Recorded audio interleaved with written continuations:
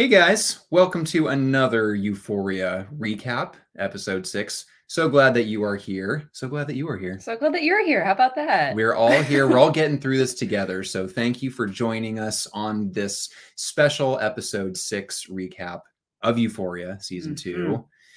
And what to say? Where to begin?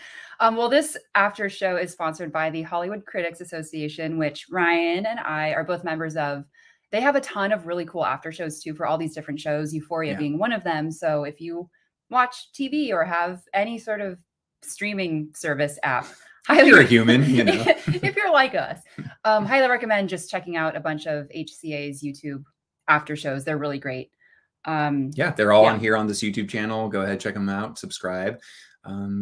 Yeah, my name is Ryan. My name is Morgan. We're brother and sister, and we run the movie review site Cinemacy, which is a movie review site that covers indie, art house, foreign, classic films, all of the latest stuff that's coming out. If you're into new, exciting movies, definitely check us out on there or on our socials, at Cinemacy on Instagram, at Cinemacy Speaks on Twitter.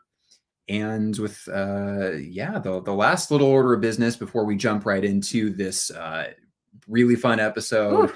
Fun? Well, we'll get there. Okay. We are also happy to be sponsored in part by the Happy Labs CBD company. They're a CBD company based out of Manhattan Beach, California. They're fantastic people. They create CBD products that help you live your happiest, healthiest life with relaxation, restorative properties. I'm personally a fan of the Happy Labs pressed pill, the chill pill, as it's called. Go check out the site. It's great. It's a CBD for anxiety, for sort of pain medication. But, you know, we're not doctors. We're not in the medical field, but I can say it's helped me a lot. Check out thehappylabs.com. Use promo code HCA for 20% off any of your purchases. And now, without further ado, let's launch into episode 6 of Euphoria. Oof. Okay. Well, I will say right off the bat, we ended the last episode not knowing if it was Rue who was going to walk into the kitchen. Yeah. And it was Rue who walked into the kitchen. Full circle. Which is great. Relieving, I think, for all of us to be like, okay, girl, sit down, take a nap. Like, you went through hell and back. Yep. Along with a lot of other people too. Yeah, absolutely. It was insane. But seeing her back at home was nice. I mean, I felt a sense of calm wash over me, and maybe that was part of the CBD too. I don't know, of just being like, okay, this is good. Well, it was good to see that she was now home and that she hadn't spiraled into any other danger. We didn't know what was going to happen to her with having left Lori's house and all the destruction that happened. At least now that she's home, it shows that she is wanting to, that she has hope in herself, which is what Ali referred to a little bit later on, but that she is looking to live. She is going to fight this thing out. She's trying to get clean. And she's at home with her support system, who is still there, her mother and sister. Yeah. And so it was reassuring for sure that she came home in this episode. Yeah, absolutely. And the first time I think I've seen in this season that she feels something. And that was a big issue that I had in the last episode of Rue is just on this war path and she doesn't care who she's hurting, of course, because she is in an addict's mind and doesn't realize what she's doing. But it was so nice to hear her say the words, "I'm sorry." Yes. To Ali on the phone when she calls him. I think that's the first time she has said that this season. And I'm like, okay. Yeah. Wow. You're emoting. You feel bad. Yeah. She's finally confronting those emotions, which is, I loved seeing that. It was hell to go through. This withdrawal is crazy. Yeah. We should mention the episode title, 1,000 Little Trees of Blood. So all these episode titles are very thought-provoking, and they're based on literature. They're based on pieces of art and music. Apparently, this title, 1,000 Little Trees of Blood, is a reference to a quote from, I suppose he is a poet, Federico Garcia Lorca's poem, The Martyrdom. And it's the martyrdom of Saint Eulalia, to be more specific. Eulalia kind of sounds like Euphoria, doesn't it? Oh, it does. Maybe there's something there. Likely, it's a very long poem that I didn't have the chance to read through as the episode has just ended, and there's a lot of stuff that you can unpack. Google is good for reading things after the fact. Yeah, so Sam Google Levinson, it. exactly. Sam Levinson's just a smart guy, and he's making a lot of references. But it sounds like, yeah, Rue is a martyr. She's going through this pain right now, 1,000 little trees of blood. To me, it just seems, it makes me think of trees are, you know, it's their life and they're starting anew, maybe, but not without some pain, some blood that's happening. So I'm feeling something along those lines. Yeah, I also kind of get the sense that it reminds me of that phrase, like, you know, 1,000 paper cuts, but like the death by 1,000 paper cuts. Exactly. But also so many small moments. Exactly. Right. So that's kind of Rue at this point too, with her friends, family. She's, yeah. I don't know. So many different people have been affected, and now she's finally committing to herself to get clean, get sober. And how does the episode start? But this excruciating sequence of her trying to unwrap a singular Jolly Rancher, a watermelon Jolly Rancher, and my mouth's watering. Life has never been harder for a person in that moment. The way that it's so silent and quiet. The last episode was pure chaos, and now it's all the way back to silence. And all she's trying to do is just to reach for this Jolly Rancher and just unwrap it, and she can't do it. And the crinkling of that paper was just so hard to have to hear. You just felt this like unease. That plastic wrapper. The plastic wrapper was the sound design in that beginning sequence was just like almost nails on a chalkboard. It was so hard because of just the pain that she's going through. We know that she has a full-on withdrawals right now. And she can't get through it. So it's kind of tough. It's like she's a kid wanting candy. She wants, I mean, the candy is like, it's hope. Maybe the candy, not to read too much into a Jolly Rancher, but it's interesting when she finally does unravel it. When she finally is able to do it and pop it in her mouth, she's talking to Ali. Ali forgives her. There's a few things that happened before that with her mom, who is trying to support her. Gia is in the house too, but Rue is just going through the thick of it. She's shaking, kind of like a continuation of the last episode.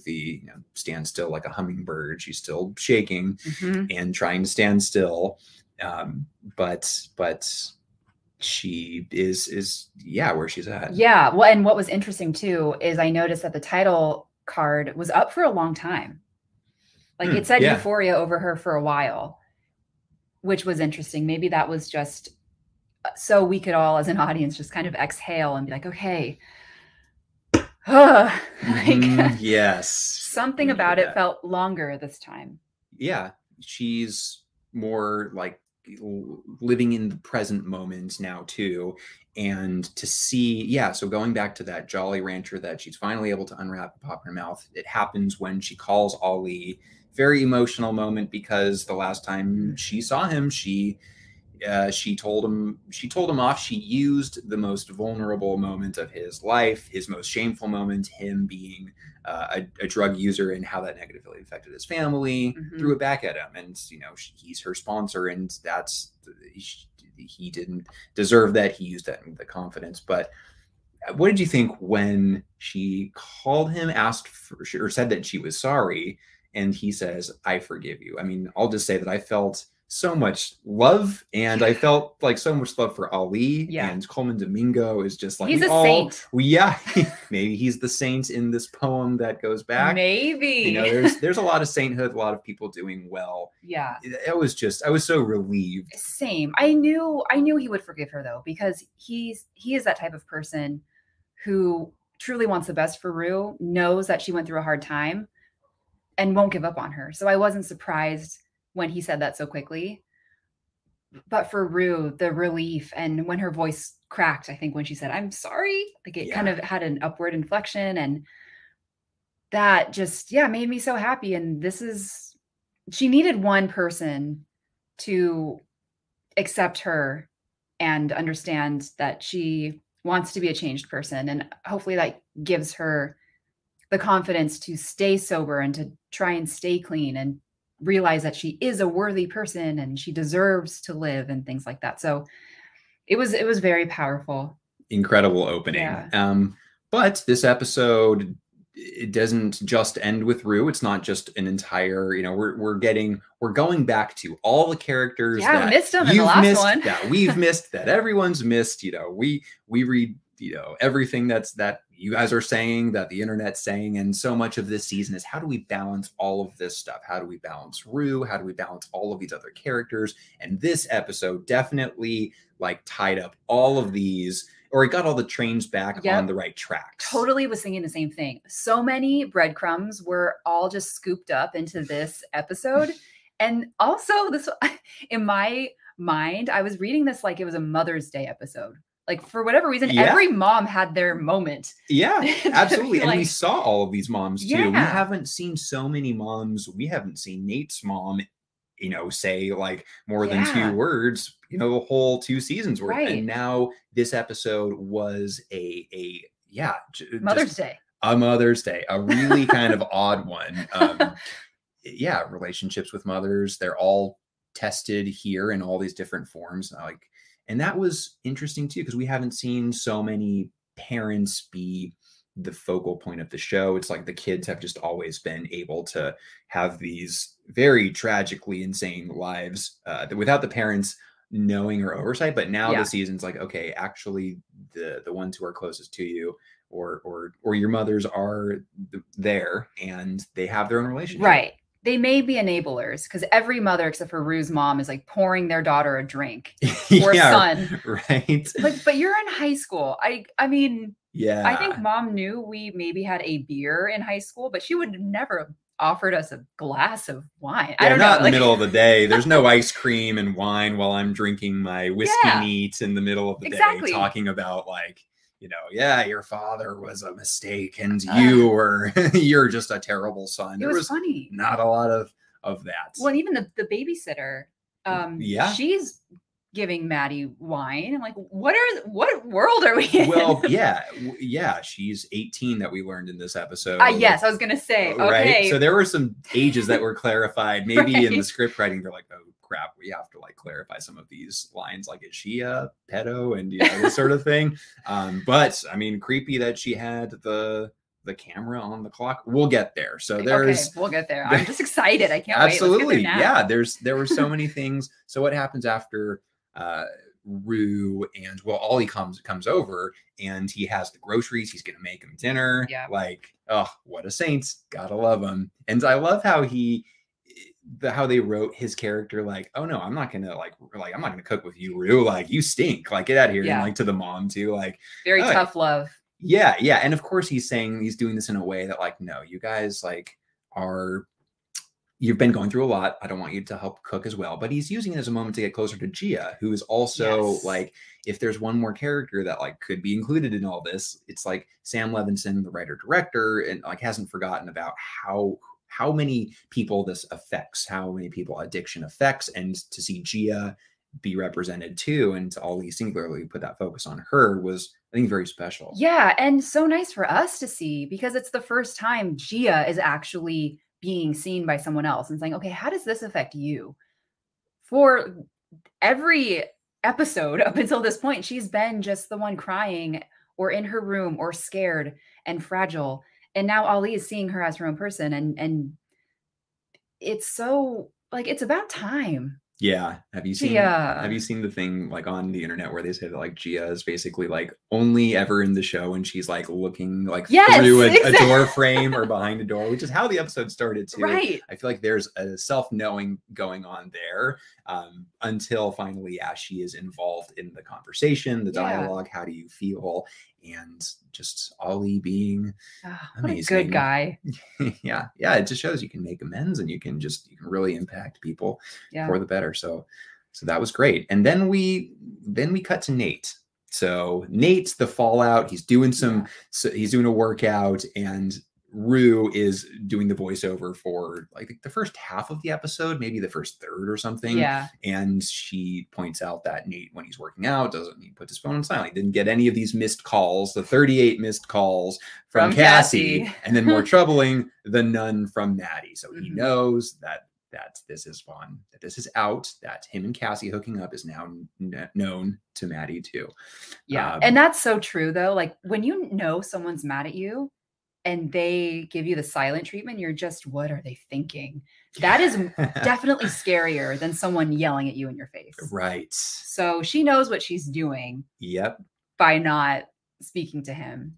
Mm-hmm. And I have to admit that, like, you know, with everything going on with like Rue being the central focus of the episode and so many other things just happening, I forgot that, yeah, Maddie still has the disc of Cal with Jules. She's watched this. She knows what's on here. She knows that Nate and Jules had, you know, a thing too, like an online relationship. She has all of these. She has the gasoline, and now Nate handed her the match. Like it's basically, and we see that is what she has in her head. Mm-hmm. Those wheels are starting to turn. I mean, what's also happening now is that Nate's whole household is like trying to just return to normalcy, or they're showing how the house is without the man of the house. Well, his mom is regressing to her high school self.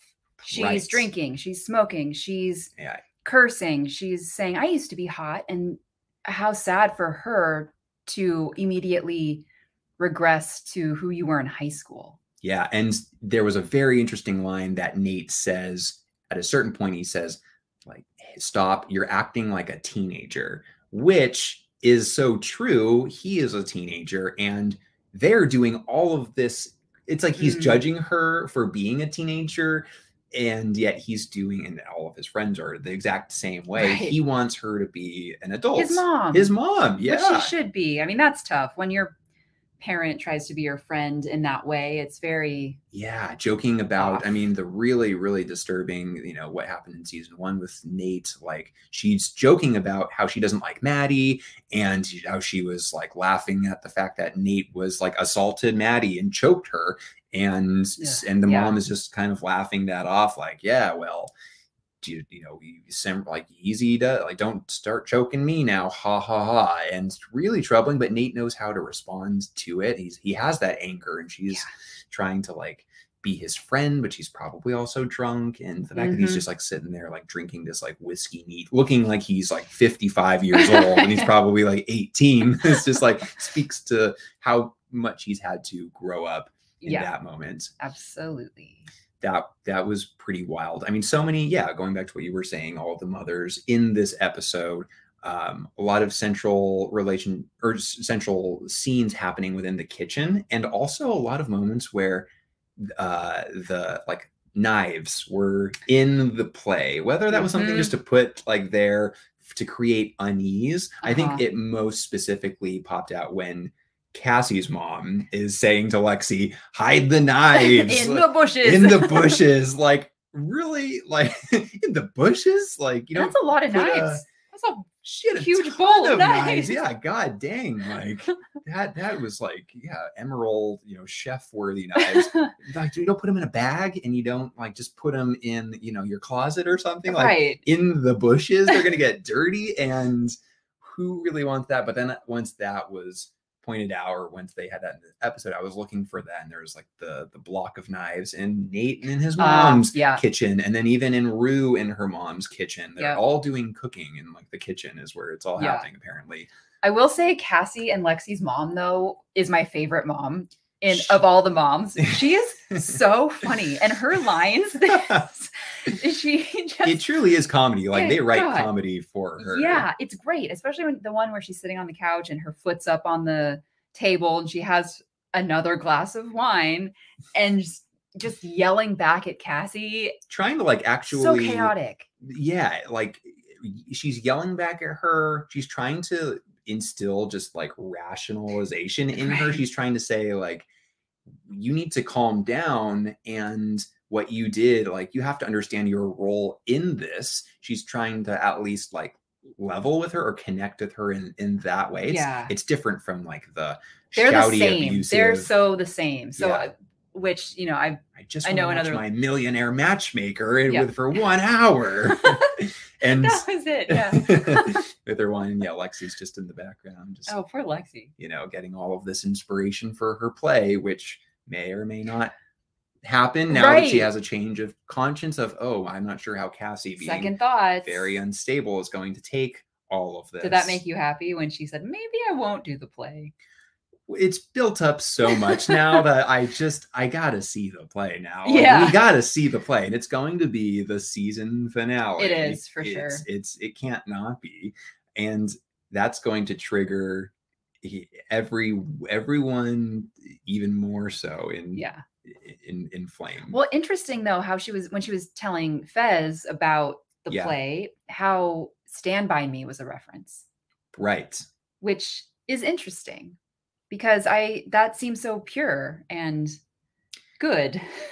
And her friends are not that. So right. Well, that's maybe Lexi's interpretation. She is the more pure-hearted one, and she sees this, like, her friends as like, this is a classic coming of age story. I don't know, maybe that would be her, I think, interpretation of all of this. She would see it in this fantasy, like scrubbed and like, oh yeah, a little more fantastical. That is true. She did say that it was something where her friends are growing up and then growing apart, which happens all the time in so many friend groups. So it could be something that's maybe not so specific on the struggles of each of her friends, but more of just her looking back and, you know, I don't know, wistfulness or something for the past and something a little bit more, more sweet. We'll see. Yeah. Like a Jolly Rancher. We'll see. Right. Like it's there and you just gotta unwrap it. So let's talk about Kat. Let's talk about Kat. She's back and she had her most pivotal moment in the season, I think, so far. Yeah, finally. It was short and it was sweet, like a Jolly Rancher. Don't worry, I won't exhaust that metaphor. We're done. And we're done. Okay. Make your case for Kat right here. I'm slightly just disappointed in the fact that was the only scene we got of her, because it wasn't very nice. And yeah, it was brutal. And you feel for Ethan. Absolutely. And he gets it. But I feel like we've all kind of been in that situation, not to that extreme, but where you want to say something and then you kind of realize, oh, actually, no, I don't, because I can't for whatever reason. I just don't feel comfortable. I don't feel safe saying this. But the lies and then just not feeling any sort of shame until he leaves, and then she kind of does this. But it's when he leaves and she knows this whole time. Like he knows, she knows. She's just unable to admit in her heart that she just wants to break up with him because of her own reasons, whatever they are. She just is having the self-esteem, or it's whatever it is. She's just not finding that she's broken up with him. Yeah. Well, and it's funny. Sometimes people do this in relationships where if you don't want to be the one to break up with someone, you want them to break up with you. So you don't feel like the bad guy. Right. So you act really mean towards your boyfriend or girlfriend. You act mean and distant. And she was kind of doing that. And then of course it's like, oh, so you want to break up with me? Yeah. And then Ethan ultimately ended up breaking up with her, but that's what she wanted all along. Yeah. And it was really funny that it started with her saying that she had this brain tumor, that she said that she has it wasn't even a tumor, brain disorder. Like a brain disorder. I think it's terminal. And Ethan's like, wait, why did you say this was an emergency? So I had to leave rehearsal and to come here but yeah, so cringeworthy. This is how people are.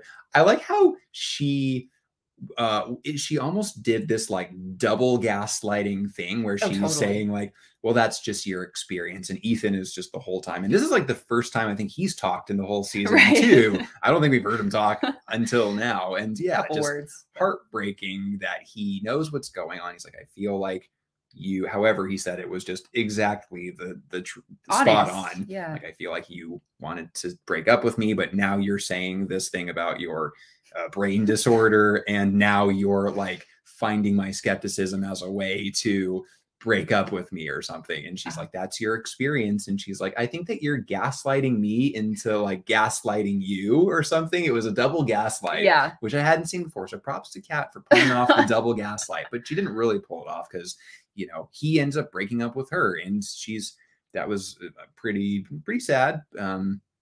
On the whole of it, it's just, you know, like, because she didn't do it well. I mean, there's a good way to break up with someone where both parties leave like bummed, of course, but not, they don't feel awful about themselves usually. Yeah. I don't know.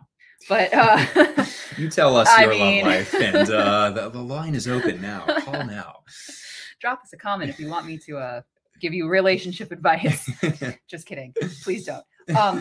But yeah, I mean, she clearly handled that not well. She knows it. And I hope that doesn't push her towards a downward spiral, because that would just be hard to watch. Because I mean, this season, Kat's storyline has been very minuscule at best, and it's too bad. Hopefully this, I mean, for the sake of her character in the show, though, like, will propel her into something interesting. Like, she can either just, we never hear from her again. There's a lot of other characters, but maybe this and how she deals with her newfound sort of depression and misplaced emotions, maybe this, you know, is going to make her do something just as crazy as being a webcam girl like she did in the first season. And that's like, it's at least storytelling that we want to see. Like, how does one react instead of just not reacting at all? Yeah, true. I agree. So this is all just ripe stuff for the play. And who knows, maybe Ethan went right back to rehearsal and said... Well, speaking of the play and tying up loose ends, sort of, Fez and Lexi are hanging out again. It took 4 episodes or 5 episodes to finally make that happen again. Yeah, it felt like every time. I mean, well, wasn't it from like New Year's, like the very first episode that they like hadn't hung out because she went to the convenience store. Oh, right. But that was just to buy like a water to see him, but it wasn't a hangout. Yeah, true. This is the first time they've, at least that we've seen. It felt like every time in this episode where like characters that were back in our lives or back in the story, it was like, oh yay, good. Fez and Lexi are at least back together. So it's tying back to what the groundwork they laid. Yes. And so funny to see Fez just continue to be such like a heart of gold kind of guy. He's a very simple drug dealer, you know? Yeah. He loves, you can tell that his attraction towards Lexi is that he just genuinely likes her for the normalcy, for the kindness, and for who she is. It's such a 180 from his drug dealing gangster upbringing life. Mm-hmm. And yeah, it's so funny that then Lexi says, well, Stand By Me. He's invested in her play. She says it's like based on Stand By Me. He says that he thinks his grandma has a copy of it on the DVD, which when he said that, I was like, oh, the grandma from the first episode. Like, everyone's coming back. It's a reunion. Yeah, even mentioning that, I was like, oh, the grandma, that's right. And Faye was back. Right. So everyone we're all here. Gang's all here. So that was funny. He's like having a blunt while watching Stand By Me. And I mean, yeah, eventually cutting to that, what was, I feel like, the central part of the episode, maybe like literally the center of it, was the montage of Stand By Me and all of the characters that are going through it, that need someone to stand by them. I was about poetic to start singing a little line, but copyright probably forbids it. So you know the song. Yeah, so that was good to at least see them hanging out, continuing that. What do you think about that relationship? Do you think it's healthy? Because when Cassie was also like, you know, going crazy inside the house too, Lexi was being more defensive for Fez, saying, oh, that's why you told Cal about Fez, and you know, like threatened him because well, where was I going with this? Well, she was just defensive. And what I think about their relationship, I think they oddly fit each other, and they can both help each other be maybe a little bit more themselves, if that makes sense. But also, I'm worried for Lexi because news that cops are asking about Mouse. Yep. And Lexi's now finding herself entangled with this unknowingly. Yes. Being around Fez is a liability for her own life. Right. And as much as I would like to ship their relationship, I don't think I can, just for Lexi's safety. Oh, sure. Yeah. I mean, Fez is, for as nice of kind a person as he is, he's the kind of guy that would just, reach over and hold her hands. Like, and that's I'm like, oh, how touching. And they were still so far apart on the couch. Right. It was like a long reach over. I was actually wondering, because they were so far apart in my mind. I was like, okay, this is the moment where he would where they would kiss. Like, is there going to be like an awkward scooching closer to each other? Because they're pretty far apart. Yeah. But just the fact that it was 6 feet, maybe it's COVID. yeah. They were compliant. So that's nice. That just warms your heart you love to see it. Yeah. I suppose. Well, okay. So Cassie. Yeah. Gets, I think maybe it was after a little bit later in the episode, but the one image I can't get out of my mind is her with the wine opener. Yeah. And just like trying to, like, what do you? Right. Her mom said it best, like, you need a fucking exorcism. Yeah, that was the best button. That was truly like what I would see in a comedy. Like, oh, she needs a fucking exorcism. Because that's how she's talking about her daughter. Right. And she is so manic. But Cassie was also saying, I think, really valid stuff. Like, everyone is entitled to their truth, their opinion. And when Cassie was saying, like, I mean, clearly she's in the wrong here. She's trying to split hairs of like girl code. She's trying to split those hairs of like, I didn't have sex with my friend's ex-boyfriend her boyfriend because they were broken up. And like, that's the key difference. And everyone's like, no, that's, you don't go there. And right. She's saying, well, aren't I entitled to, like, who's on my side? She even brings up Rue, right? She's saying that, like, she basically point blank says, like, Rue hasn't had as tough of a life as they have. Rue's father died from cancer, and Lexi and Nate's dad walked out on them. And so they also don't have a dad. She doesn't have a dad. Yeah. And she's looking for sympathy and connection as well, in the same way that Rue is. And it's kind of like a scapegoat because she knows, or she's just not willing to admit it, but she's bringing up a lot of emotions. And she even says about like her self-esteem issues.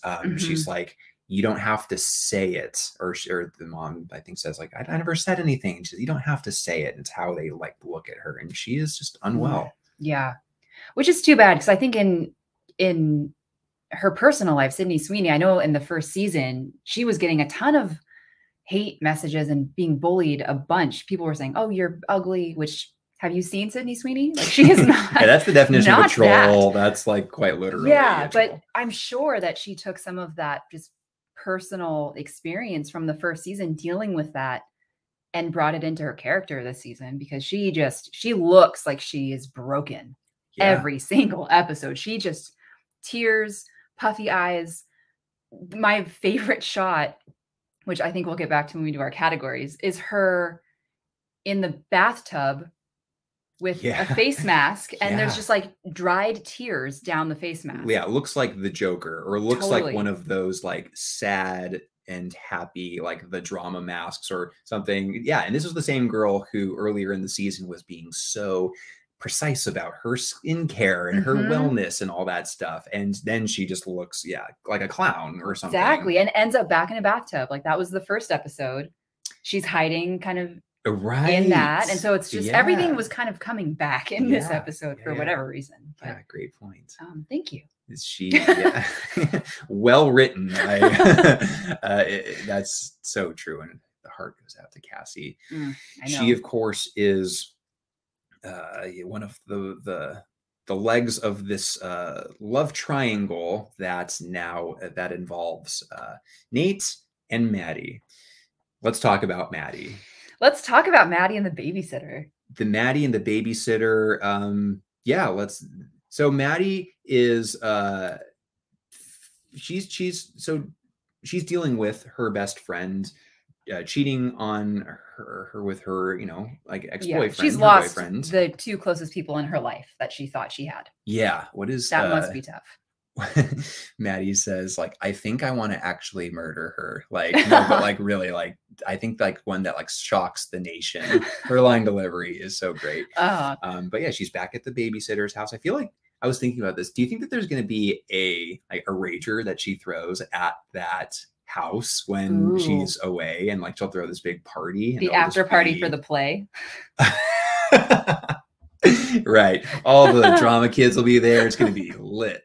But what we learned was that that house isn't as safe as she thought, because that super creepy shot of the camera clock, she, you know, the mom says, we'll be home in 15 minutes.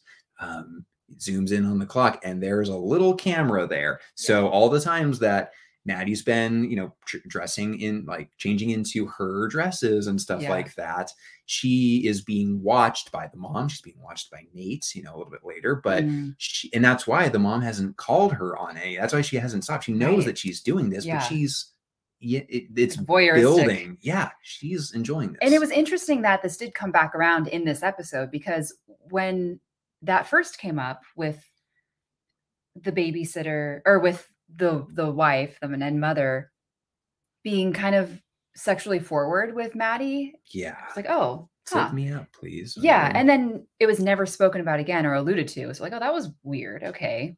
But now they're getting close. She's like, oh, when you're 18, like you're legal. Wine and let's swim together. Like, that's normal, right? It's what's happening here. So Maddie needs to be, she needs to be safe, and she's not that right now, because even though she has the upper hand in this relationship with Nate, she has the disc that has, you know, the evidence of Cal and Jules. That doesn't make her safe. In fact, that makes her the very opposite. She is a target, quite literally, as we soon see. Nate is just completely like unhinged. I was just going to say unhinged. That's a good word. Okay. That's exactly it. Yeah, it's got to be in the script. Just like he unhingingly drives to Maddie's house after drinking all day, grabs the gun, his dad's gun, which super creepy that there was that note that Cal left him that he knew he would see, saying like, you know, enjoy being the man of the house now. Yeah. But question, when did Cal leave that note? I know. Did he plan that? Because it seemed like he kind of left very abruptly in the 2 episodes ago, where he like pisses on the floor. Yeah, which was still there in this episode. Yeah. So why didn't you clean it up? Yeah. How shortly after? Was it the next day, or was it? But still, like that smell would be awful. Why didn't you do it that night? I mean, I guess the whole house has gone to shit. Like the mom is just like smoking a cigarette, having ice cream, like, I'll piss on the floor. Yeah, I guess. Yeah. And so, so talk to me about, what do you think Nate's going through right now? Right. So that shot, how that is composed of him sitting in the corner of Maddie's room, and Maddie goes into the bathroom. We see Nate. It's like a Hitchcockian sort of shot, and it is so artistically beautifully done. Yes. But horrifying that we see this happening. We see the gun, and I thought this was going to turn into like Euphoria true crime, because the knives, the gun, all of this stuff was going on. Yeah. And true. I mean, so yeah, was it, you know, Professor Plum in the kitchen with the lead pipe? Right. Man, but I did not expect that at all. I had no idea where that was going to go, but the fact that Nate did that and totally just manipulated Maddie is unforgivable. Yeah. But, well, I just want to say real quick, I kind of find it comical now that she said, oh, I don't have the disc. And he lays on her, puts the gun to her head, then to his. Yeah, empties all the bullets out, and which I thought he left one in. I thought he did too, because why else would he do that? Right. Well, just for a dramatic effect. Yeah. But it was funny how he shoots it twice. Twice. And then she's like, okay, it's in my purse. But like, wait, Maddie, why'd you wait?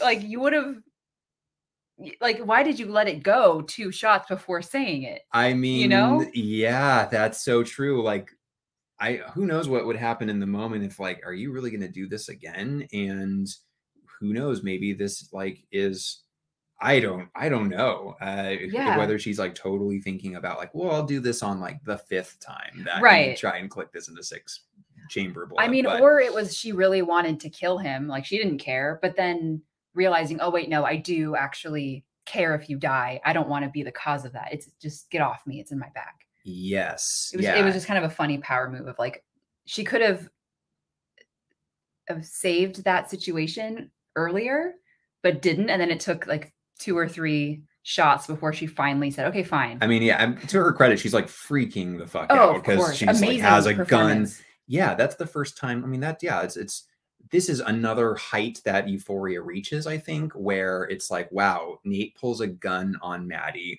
and that's just so, while he knows that he is totally like scorched earth with her there now, and that's why I think he gets together with Cassie. Did you notice in Maddie's room that there was that sign in her room that says, "Smile, you're on camera"? And that was another thing too, that like they're all being watched on camera, whether it's Maddie being watched at the babysitter's house. We'll find back when Ashtray is at the house and there's all the security cameras that are there, which they're not seen. They're out of view. Faye, not one and the same. So there is, I thought that was because we had just seen that clock shot. I was like, oh yeah, be careful. There are people watching. Right. And just the fact that she has the disc, and that's the whole crux of what that is. Oh, yeah. I didn't even put that together. Yeah, that's so true. Like that was the crux of Smile, you're on camera. That's why we're in this mess. Right. Exactly. Yeah. Damn. Yikes. So Maddie is, she's left a wreck. Yeah, now. She's in the fetal position for the rest of the episode, which it's so sad. And she was saying earlier to the mother, saying like, what, you don't like a fight? You don't like a fight? Like, I kind of like a fight. She thinks she likes the fight and the sparring, and she thinks she's tough. She is, but not to this degree. This isn't even a fight. It's just like, I can't. It's a death wish. It's a death wish. This is what it means when you say like, it's not, you can't handle this. It's bigger than you. And so that, I think, is a turning point to where she's not going to see Nate as the guy who she's like, oh, well, we just had a fight and we'll get back together. It's like, no, this is what really happens when you can, a breakthrough for a character. Yeah, totally. I mean, this is also kind of, speaking of Nate, his apology tour. In a way. Yeah, it did seem like he was trying to make amends with a lot of people that he had wronged at the apology tour. Yeah, 2022. One night only. Right. And that line was funny where he was like, I'm not here to apologize. You think I'd come with a gun, like forcing you to accept my apology? Oh, yeah. He says this is, well, he says that in like a joke, right? Because he says like this isn't me with a gun forcing you to accept my apology, and yet it very much is kind of like it feels like in this weird messed up way, like this is as much as I love you, like I need you to understand how serious I am and I have a gun to my head.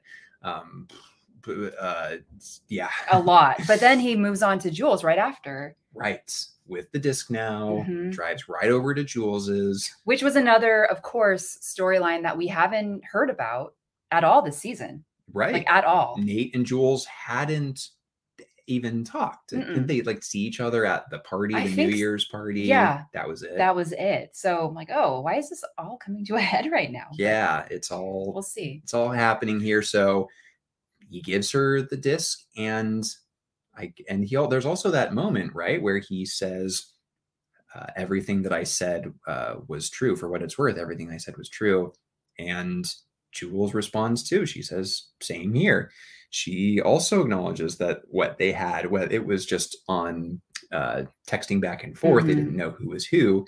And that maybe made it easier. They were able to live in that fantasy world And actually, I'm thinking about in those 2 special episodes between season 1 and 2, the one of Jules specifically, she's talking to the therapist, and she was saying that she enjoyed that relationship. She said it was like her best relationship. I think she said it was like the best sex she's ever had or something. She did say that. Right? Yeah. Okay, because, and it was just pure fantasy. Yeah. So it's interesting that they do have this connection, and he does maybe earn a teeny degree of her trust back. For what it's worth. Yeah. Yeah. The Nate Jacobs apology tour. Hopefully you're not on the receiving end of it. You don't want to be apologized to, because that means that you've had some really terrible shit happen to you. Yeah, some tough encounters for sure. Yeah. And all this is happening. I just want to mention that this is happening during this sort of beautiful storm. There's this rain that's happening throughout the entire episode. Except it's not raining at Lexi and Cassie's house. Yeah, I think you're right. Was that open. I think that the door was open, and it was like bright. Yeah, like hide the knives. It was not raining. She wasn't like out there soaked hiding knives in the bushes in the mud. Yeah. Like for whatever, that felt weird. Maybe, I don't know if that was a mistake. It could have been just like, oh yeah, shoot, continuity or something. Maybe not. Euphoria. It seems Let's like tighten it up. Okay. You're doing a lot. Do more. DM us. Let me know if that was a mistake or if that was on purpose. It just felt weird because it was the rain was very persistent and very heavy throughout the entire episode. Yeah. Except for their house. Yeah. I don't know if there was much meaning there, but otherwise there was just this persistent rain. But what Euphoria, they've almost like created this very singular look where the weather does not make sense. It's like through every window, it's this blaring, it's like this sunlight that you think is like, what time of day is it? Is it night or is it morning? Well, when Rue is going to sleep, she's like, all right, let's go to bed. Or Gia says, oh, can I sleep in bed with you tonight? Right. At the end, I just go, yeah, come on in. Like bed, it looks like it's noon. Yeah, and it's raining, but there's just this like sunshine that's directly outside. I don't know how they do it, but they create more of a tone or a mood versus like it's not like dark and stormy and like lightning. It's still this like almost we're living in this heavenly space, but there is this rain that's just drenching everyone and everything. So and yeah, it's drenching when Nate is in the car making his apology tour, and then he ends up at Cassie's. And a great music moment here. Great music moment. I hadn't heard this song before, but it's Mazzy Star, the song Quiet, the Winter Harbor. And that is the song for this whole montage of him driving and all of these other characters reacting. He gets to Cassie, or he texts Cassie, says, pack a suitcase, come stay with me. I love you. She's so trusting with him. Yeah. I mean, she'll just follow him anywhere in a vehicle.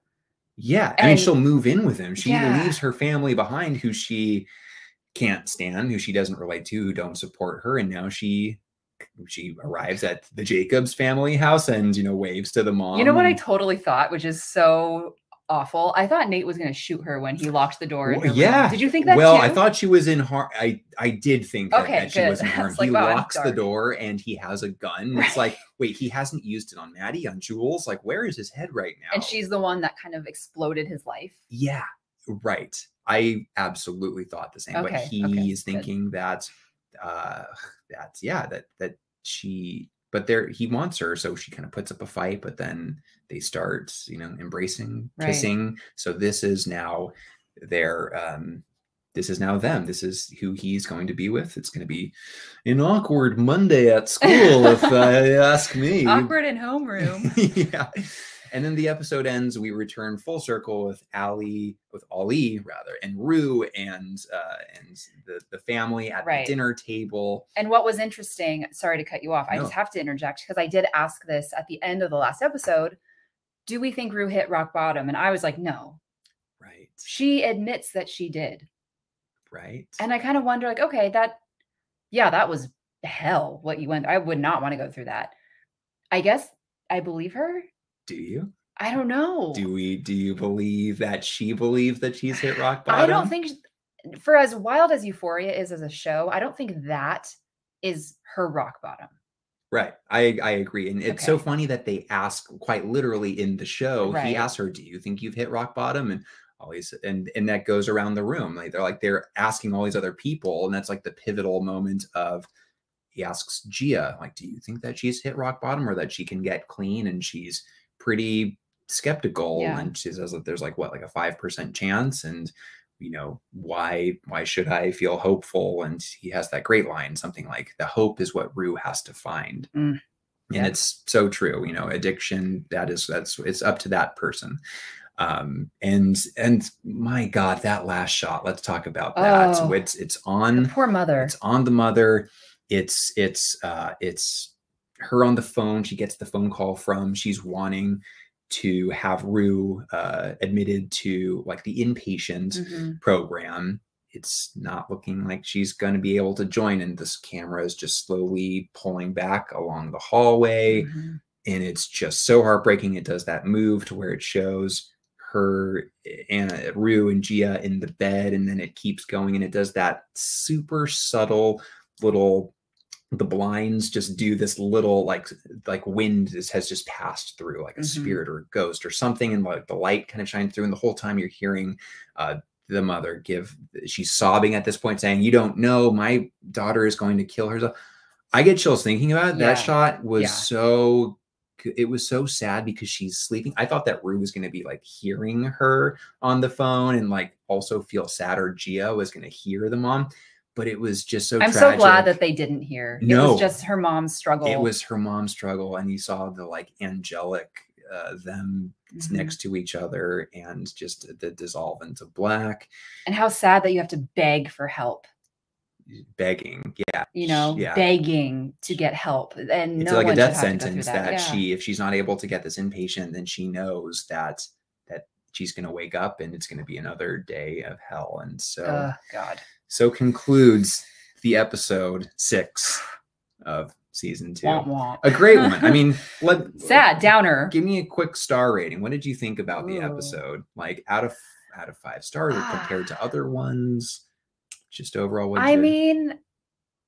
I honestly, I do think that it felt a little bit forced in that so many things were being, remember this storyline and this, like a lot of that happened in one. So I didn't love that. But I will say maybe like a 3.5. Yeah. 3.5. Yeah. It's at least aspiring to be a 4-star episode. Yeah. Yeah.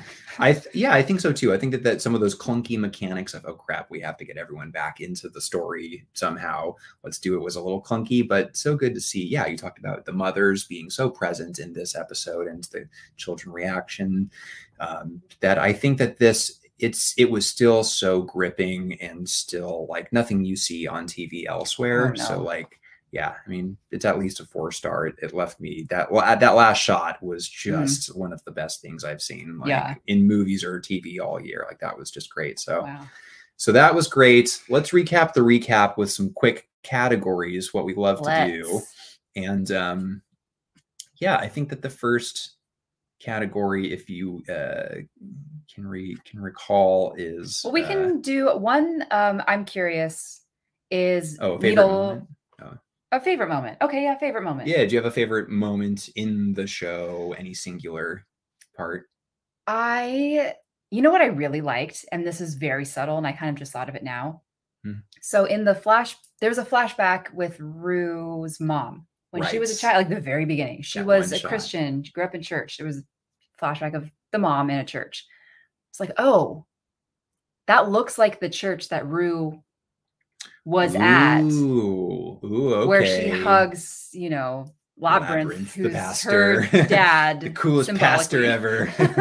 Right. Yeah, her father figure. True. And part of me thinks, that would be very cool if that was a quick little glimpse at Rue's mom, and just Rue having that instinct of, this is home, this is church, this is family, this is where I belong. So that was a favorite moment just because it was so subtle, and maybe I'm reading into it, but I really liked that. Yeah, that was great. And we learn more about her backstory as well, which is so deserved. Yeah. She's a fantastic actress alongside Rue, Trade and Punches. She is just right there. Right.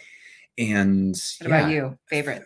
I mean, I gotta give it to Ollie. Those scenes where he was just spitting wisdom, everything he said just made me like feel so like it's gonna be okay. It's gonna be okay.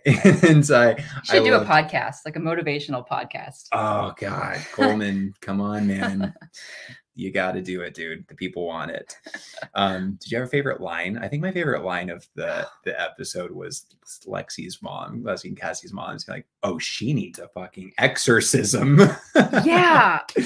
That was, I mean, second only to hide the knives in the bushes. She you could had really the best pick lines from so many.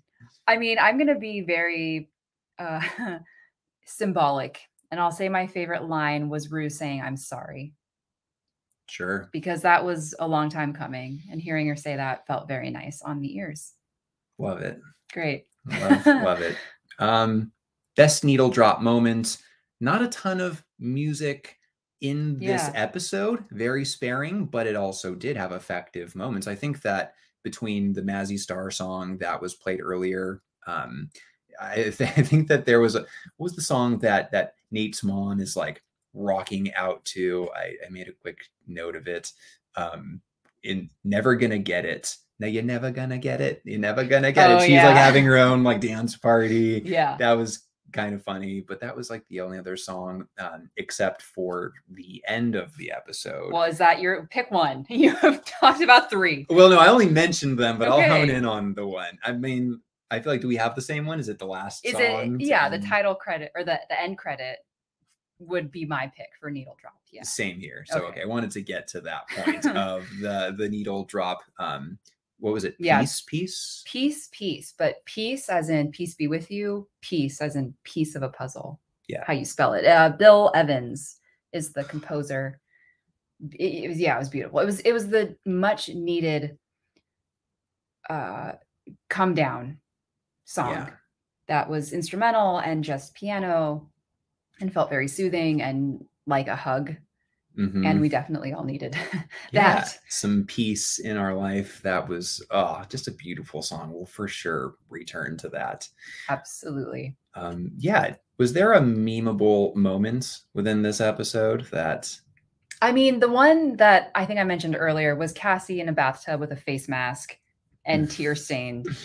For the life of me, I can't think of like words to go along that, but just that image I think could be used for something like girls' night in when you're single and you're just like, I don't know. I definitely down that road of, or Valentine's Day tomorrow, Monday, tomorrow. Valentine's Day right around the corner, and this is what it when you're like single. when you're single through the. Oh, I think I might retweet that one. Thanks. That's great. Memeable moment. I mean, I would just want to put all of those things that Kat says together, like her response in like getting out of this relationship, like, or like, I'm calling into work sick on Monday because, and it's like the shot of her like, I have a brain disorder. I think I'm dying. I think it'd be easier for you if we did, I don't want you to get too close. Right. And don't Google it. You're just going to start to think about it. Yeah. Some good stuff there. Oh, that's good. All right. I like that. Yeah. Fun. Most WTF, what the fuck moments. Yeah. I'll start by saying, I think that the most what the fuck moment was Nate finding this gun and pulling this gun, and the Russian roulette scene was truly like, I've seen some shit. We've seen some happen here. This was crazy. I think so too. That was the biggest for sure. What the fuck moment. Also, the hidden camera in the mother's dressing room was weird.